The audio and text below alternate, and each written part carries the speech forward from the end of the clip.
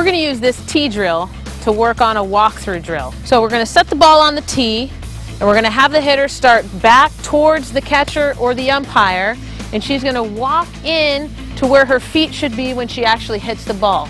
So this is going to teach rhythm, timing, and tempo for a natural swing. Go ahead.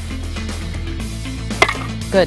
One thing to note, when the hitter steps in, their momentum builds. So we go from being a standstill hitter to building our rhythm and our timing. So we go from slow to faster and to the fastest that we would ever get at contact. Another thing to note with this drill, it's a very dynamic drill, so there can cause a lot of problems if you don't know what you're looking for. I'm going to look at her right foot. When she steps in, we want to make sure this foot is pointed straight.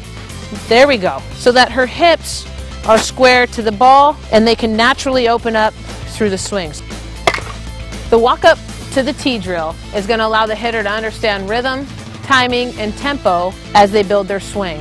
Young kids can do it, but I would make sure I monitor their hands, their hitting position, and all these things. But again, it's a very athletic drill. Let's do one more.